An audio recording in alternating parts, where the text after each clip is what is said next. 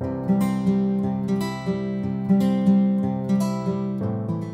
everyone, welcome back. It's Melanie, your She Shed Scrapper. So today I am back with a one-page layout using the Lake Life collection from Bella Blvd. I have 3 photos here of my son and my cousin and some of her kids frog poking. This was actually after my grandma's funeral, I believe. We all got together at my grandma's house, and she's got a pond out back. And it's just something we used to do as kids, and so we decided to kind of do the same thing with our kids now. I chose Lake Life because I knew that there were some frogs in this collection, and just thought it would be really fun to use up all of the frogs. So I am going to end up using the kind of busier paper, and I cut that at 2 inches, and then I just added the green, and I believe that is just a 1-inch strip. And then I decided to use the scallop border from the sticker sheet, and unfortunately ripped it while I was tearing it off. So I did have to kind of piece it together, and it worked out okay because it's in like the perfect spot to cover up with an embellishment, and so that's what I end up doing. So once I get kind of the papers done, I am going to kind of make a grid with these photos. Initially, I thought I was going to use a cut apart down to fill in that bottom left spot. However, I didn't find one that really worked or was the size I was hoping for. And so I decided that would be a great spot to add my title. I found this kind of border strip of these frogs and just thought they were adorable. And again, just trying to use up all of the frogs. And so I added that to the bottom, which was really helpful. You can see I kind of added my photos towards the top, which left a white space on the bottom. And then the border also kind of gave me an anchor for my title, or for kind of, I'm going to spoil it, the little scene that I kind of put together at the bottom. It just provided a good anchor down and kind of closed off that space, if that makes sense.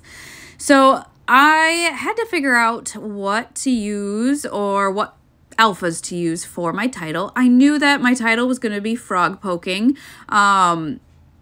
If you've never done it, all you do, you take a stick, you search for the frogs on the bank, and then you like poke them and just watch them hop off. There's no harm to the frogs, or that's the intent, is not to harm the frogs, but just to kind of find them and move them along and just watch them, I guess, in their habitat and go searching for them. I don't know. Let me know if anybody else does this, or is this something that we just kind of made up as a family? I am kind of curious. So I decided to use the blue alpha from the doohickey sheet, I think that's what they call the sticker sheet here, for my poking. And then I actually have a red alpha from Bella Blvd that I'm going to use for the word frog. So I just am going to kind of piece them together. Initially, I thought I would add them to the bottom. But then I realized it would be easier to fill in the bottom space with kind of like a scene rather than the top space. So I am actually going to move the picking to the top. A lot of times I will just lightly place my alphas down and not press them down so that I can move them easily. So that's kind of what I did with this one. And then I decided just to kind of, instead of making it straight across, kind of just stagger my title. And then that scalloped circle with the frog in the middle just worked really well. 1, to fill in the space next to the word frog, but then 2, that covers up the rip in the scallop there. So going through the ephemera now, I kind of liked having the cattails at the bottom. Again, kind of trying to fill in that space with maybe like more of a scene than anything. Found a turtle with a frog on top and thought that was really cute.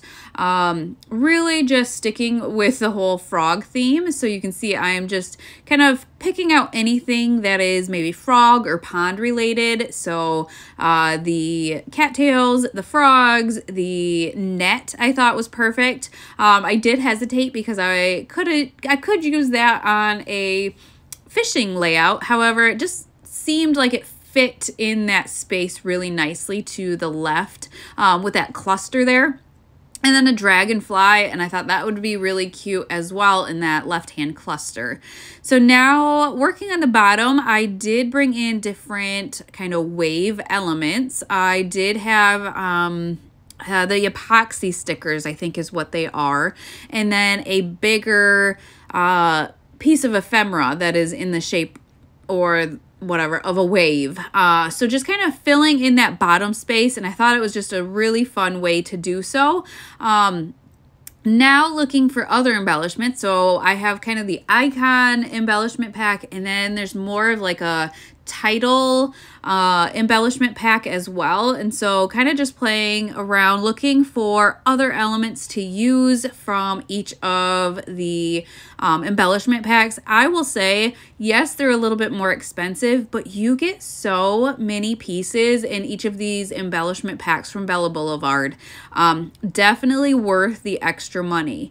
So I kind of really like the way that everything is kind of shaping up. Not much else that I really want to add to this. So I am going to start kind of committing to the placements, especially the bottom. I just thought that was just so fun. I love how, and I'm thankful that I had 2 different cattails just to kind of close that off at the bottom as well. And then the turtle, I did decide to move more towards the right. Just to kind of maybe elongate that cluster and just pull something else towards the right-hand side on the bottom. So now just finishing up, committing to kind of all of the fun on the middle cluster there. There's so many pieces, way more than I usually do, but I just felt like everything just fit together nicely. I did take away that cattail. It just kind of looked out of place, I guess. And so I did take that away. And then I am going to pop up the arrow here, I believe, on some foam tape. And then when I get to the top cluster, I decide that instead I want to kind of move it towards the middle a little bit. So I do. I add that nature lover and then the little frog. I did pop up on foam tape as well, I believe. That element I feel like needs something else. And at the moment, I can't remember what else I add. If I'm going to be completely honest, I did this layout quite a while ago. I had some free time at the end of summer before school started, so I worked way ahead, and I'm just now getting to the voiceover. So I added a little red heart just to kind of finish off that cluster. I will link this collection down below. I think it is the perfect outdoor summer collection. But I hope you guys enjoyed this layout, and we will see you next time. Bye, guys.